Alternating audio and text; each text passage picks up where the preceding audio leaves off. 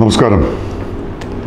ഞാനൊരു മുഖ്യ കഥാപാത്രത്തെ അവതരിപ്പിക്കുന്ന സൈലൻസർ എന്ന സിനിമ പ്രിയാനന്ദൻ സംവിധാനം ചെയ്യുന്ന വൈശാഖൻ മാഷിൻ്റെ കഥയെ ആസ്പദമാക്കിയിട്ടുള്ള ബെൻസി പ്രൊഡക്ഷൻസിൻ്റെ സിനിമ ഈ ഉടനെ റിലീസ് ചെയ്യുകയാണ്. അതിനെക്കുറിച്ച് സംസാരിക്കാനായിട്ടാണ് വന്നത്. സാധാരണ ഓരോ സിനിമയുടെ ഷൂട്ടിംഗ് കഴിഞ്ഞ് പോകുമ്പോഴും അതിൻ്റെ പാക്കപ്പ് ദിവസം മറ്റുള്ളവരുടെ സംസാരിക്കുന്ന കൂട്ടത്തിൽ പറയുന്നൊരു കാര്യമുണ്ട്. ഞാൻ കാരണം ആർക്കെങ്കിലും എന്തെങ്കിലും ബുദ്ധിമുട്ടുണ്ടായിട്ടുണ്ടെങ്കിൽ ഈ ഷൂട്ടിംഗ് സമയത്ത് എന്നോട് ക്ഷമിക്കണം. അത് ആ ദേഷ്യത്തിൻ്റെയും ആ സമയത്തെ ടെൻഷൻ്റെയും പുറത്ത് പറയുന്നതാണ്. പലപ്പോഴും അതൊരു എന്താ പറയുക, ഒരു ഔപചാരികതയുടെ പേരിൽ, ഒരു മര്യാദയുടെ പേരിൽ പറയുന്നതാണ്. കാരണം എന്ന് വെച്ചാൽ ഞാൻ കാരണം അങ്ങനെ ആർക്കും ഉണ്ടായിട്ടില്ല എന്ന് വിശ്വസിക്കുന്ന ആളാണ്, അങ്ങനെ പ്രവർത്തിക്കുന്ന ആളാണ് ഞാൻ. പക്ഷേ ഈ സിനിമയുടെ ഷൂട്ടിംഗ് കഴിഞ്ഞ് പോകുമ്പോൾ അതുപോലെ ഞാൻ പറഞ്ഞു, ഞാൻ കാരണം ആർക്കെങ്കിലും ബുദ്ധിമുട്ടുണ്ടായിട്ടെങ്കിൽ ക്ഷമിക്കണമെന്ന്. അത് ശരിക്കും ആത്മാർത്ഥമായിട്ട് തന്നെ പറഞ്ഞാണ്. കാരണം ഈ സിനിമയുടെ തുടങ്ങി ആ കഥാപാത്രമായിട്ട് നമ്മൾ മാറിയ അന്ന് മുതൽ ഞാൻ വല്ലാത്ത ഒരു മാനസിക സംഘർഷത്തിലും ഇറിറ്റേഷനിലുമൊക്കെ ആയിരുന്നു. ഷാജി പട്ടിക്കരയാണ് ഇതിനെ പ്രൊഡക്ഷൻ കൺട്രോളർ. അദ്ദേഹമായിട്ട് ഞാൻ വളരെ ശക്തമായിട്ട് വഴക്കിട്ടിട്ട് വരെയുണ്ട്. അവസാനം ഷാജി പട്ടിക്കര സങ്കടം കൊണ്ട് കരയുക വരെ ചെയ്തു. അപ്പോൾ ഇതൊക്കെ ഉണ്ടായത് ആ ക്യാരക്ടർ അങ്ങോട്ട് മനസ്സിലേക്ക് അത്ര കണ്ടിട്ട് കയറിയിട്ടാണ്. സാധാരണ ഒരു സിനിമ കഴിഞ്ഞ് ഷൂട്ടിംഗ് കഴിഞ്ഞ് പാക്കപ്പ് എന്ന് പറഞ്ഞ് മുറിയിലേക്ക് വന്നു കഴിഞ്ഞാൽ വളരെ റിലാക്സ്ഡ് ആയിരിക്കും നമ്മൾ. പക്ഷേ ഈ സിനിമയെ സംബന്ധിച്ചിടത്തോളം ഓരോ ഷോട്ട് കഴിഞ്ഞാലും പാക്കപ്പായി റൂമിൽ ചെന്നാലും പിറ്റേ ദിവസം കാലത്ത് വരുമ്പോഴുമൊക്കെ എനിക്ക് തോന്നുന്നു ആ ഷൂട്ടിംഗ് നടക്കുന്ന ഒരു ദിവസം പോലും ഞാൻ ഒന്ന് ചിരിച്ച് സംസാരിച്ചിട്ടില്ല. കാരണം അത്ര കണ്ട് മാനസികമായിട്ടുള്ള പ്രശ്നങ്ങൾ അഭിമുഖീകരിക്കുന്ന ഒരു കഥാപാത്രമാണ് ഇതിനകത്തെ ഇനാശു എന്ന് പറയുന്ന കഥാപാത്രം. ഞാൻ വളരെ ഇൻവോൾവായിട്ട് അഭിനയിച്ചിട്ടുള്ളൊരു സിനിമയാണിത്. വളരെ എല്ലാവർക്കും തിരിച്ചറിയാൻ പറ്റുന്ന, ഈ സിനിമ കാണുന്ന എല്ലാവർക്കും സ്വയം ഐഡൻറ്റിഫൈ ചെയ്യാൻ പറ്റുന്ന ഒരു കഥാപാത്രമാണ്. പക്ഷേ ഈ ഇനാശു എന്ന് പറയുന്ന കഥാപാത്രം അഭിമുഖീകരിക്കുന്ന പ്രശ്നം, അയാൾ ശരി എന്ന് വിശ്വസിക്കുന്ന ഒരു കാര്യം മറ്റുള്ള എല്ലാവരും തെറ്റാണെന്ന് ധരിക്കുമ്പോഴുണ്ടാകുന്ന, അയാൾക്ക് ശബ്ദമില്ലാണ്ടായി പോകുന്ന ഒരവസ്ഥയിൽ അയാൾക്കുണ്ടാകുന്ന ഒരു ഫ്രസ്ട്രേഷൻ എന്ന് പറയുന്നതാണ് ഈ കഥയുടെ മുഖ്യ കഥാതന്തു. ഇത് എല്ലാവർക്കും ഐഡൻറ്റിഫൈ ചെയ്യാൻ പറ്റും. കാരണം ജീവിതത്തിൽ ഒരിക്കലെങ്കിലും ഇങ്ങനത്തെ അവസ്ഥകൾ അഭിമുഖീകരിക്കേണ്ടി വരാത്തവർ ഉണ്ടാവില്ല, എല്ലാവരും ഉണ്ടാവും. ഞാൻ ശരിയെന്ന് വിശ്വസിച്ച് 100% വിശ്വസിച്ച് പറയുന്നൊരു കാര്യം മറ്റുള്ളവർക്ക് എല്ലാവർക്കും തെറ്റായിട്ട് വരുമ്പോൾ ഒന്നും പറയാനാവാതെ, മിണ്ടാനാവാതെ, എന്നാൽ ഒരുപാട് രോഷം മനസ്സിൽ ഒതുക്കി നിൽക്കേണ്ടി വരുന്നൊരവസ്ഥ. ഇതിലെ ഇനാശുവിൻ്റെ കഥാപാത്രം പക്ഷേ അങ്ങനെയല്ല. അയാളുടെ ജീവിതകാലം മുഴുവനും, അയാൾക്ക് ഓർമ്മ വെച്ച നാൾ മുതൽ അയാൾ മരണം അടയുന്നവരെ, അല്ലെങ്കിൽ അയാൾ ഇല്ലാതാകുന്നത് വരെ അയാളുടെ ശരികളെ അംഗീകരിക്കാൻ ആരും ഉണ്ടായിരുന്നില്ല. എല്ലാവർക്കും അയാളുടെ ശരി തെറ്റായിരുന്നു. പക്ഷെ അയാളെ സംബന്ധിച്ചിടത്തോളം അത് മാത്രമാണ് ശരി, അത് 100% ശരിയാണ്. ആ ശബ്ദം നഷ്ടപ്പെട്ടു പോയവൻ്റെ ഒരു നിശബ്ദത, ആ നിശബ്ദതയെ ഭേദിക്കാൻ അയാൾ തൻ്റെ സ്വന്തം വാഹനത്തിൻ്റെ സൈലൻസർ വലിച്ചൂരി അതിൻ്റെ കഠോരമായിട്ടുള്ള ശബ്ദം പുറപ്പെടുവിച്ച് സമൂഹത്തോട് എന്തൊക്കെയോ മറുപടി പറയാൻ ശ്രമിക്കുന്ന, അയാളുടെ പ്രവൃത്തികൾ കൊണ്ട് മറുപടി പറയാൻ ശ്രമിക്കുന്ന ഒരു കഥാപാത്രമാണ് ഇനാശു.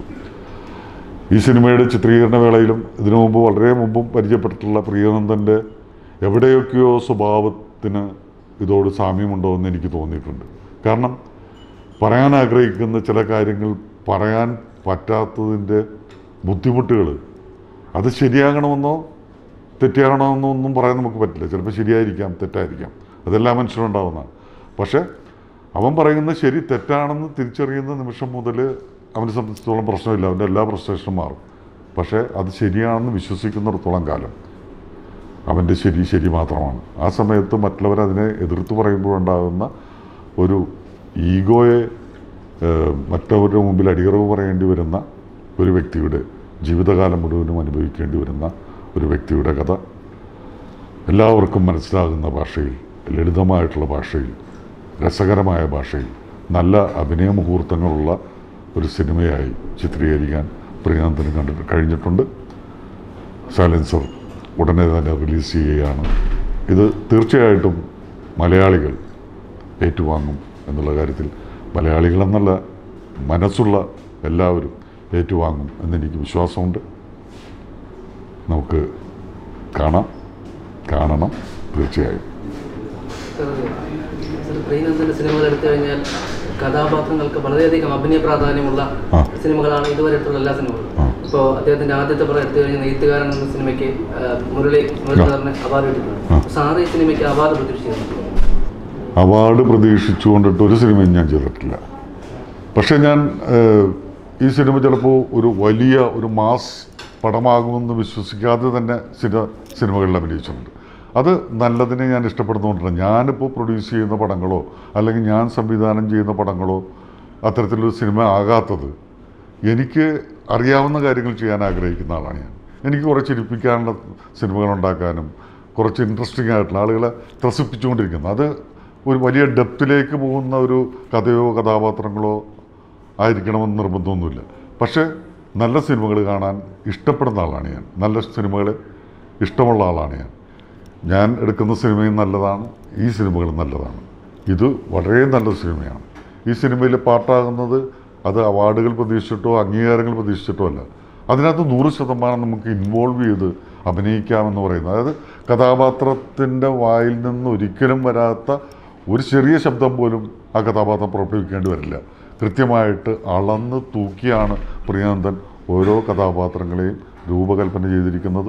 അവരെന്ത് ചെയ്യണം, എങ്ങനെ നടക്കണം, എങ്ങനെ ദേഷ്യപ്പെടണം, എത്ര ശബ്ദത്തിൽ ദേഷ്യപ്പെടണം, എത്ര സമയം നിശബ്ദരായിട്ടിരിക്കണം എന്നുള്ള കൃത്യമായി ധാരണയുള്ള ഒരു സംവിധായകൻ്റെ ചിത്രമാണ് ഈ സൈലൻസർ. പ്രിയനന്ദൻ ആ കാര്യത്തിൽ വളരെ വളരെ മിടുക്കുള്ള ഒരു സംവിധായകനാണ്. ഈ സിനിമ ഇതൊരു വലിയ വിജയമായില്ലെങ്കിലും ഞാൻ സന്തോഷവാൻ തന്നെയാണ്. ഒരു വലിയ വിജയമായാൽ ഞാൻ അതീവ സന്തുഷ്ടനായിരിക്കും. അതാകണമെന്ന് ഞാൻ ആഗ്രഹിക്കുന്നു, പ്രതീക്ഷിക്കുന്നു. ചരിത്രത്തിലുള്ള ഈ കലാമൂല്യമുള്ള സിനിമകൾ ഈ കൊമേഴ്സ്യൽ എലമെന്റ് കൊണ്ടുവരാതിരിക്കുമ്പോൾ അത് സിനിമ വിജയിക്കുന്നില്ല. അതിപ്പോൾ സ്വീകരിക്കുന്ന പ്രേക്ഷകരുടെ കുഴപ്പമാണോ, അത് എന്താണ് അതിൻ്റെ ഒരു കൊമേഴ്ഷ്യൽ എലമെൻ്റ് ഇല്ല എന്ന് പറയുന്നത് മണ്ടത്തരമാണ്. കൊമേഴ്ഷ്യൽ എലമെൻറ്റ്സ് ഉണ്ട് സിനിമയിൽ, ഒരുപാട് കൊമേഴ്ഷ്യൽ എലമെൻറ്റ്സ് ഉണ്ട്. മനുഷ്യ മനസ്സുകളെ എവിടെ സ്പർശിക്കുന്നോ അതൊക്കെ കൊമേഴ്ഷ്യൽ എലമെൻറ്റ്സ് ആണ്. അവനെ ഇക്കിളിപ്പെടുത്തുന്ന സെക്സ് രംഗങ്ങളുണ്ടെങ്കിൽ അത് കൊമേഴ്ഷ്യൽ എലമെൻ്റാണ്.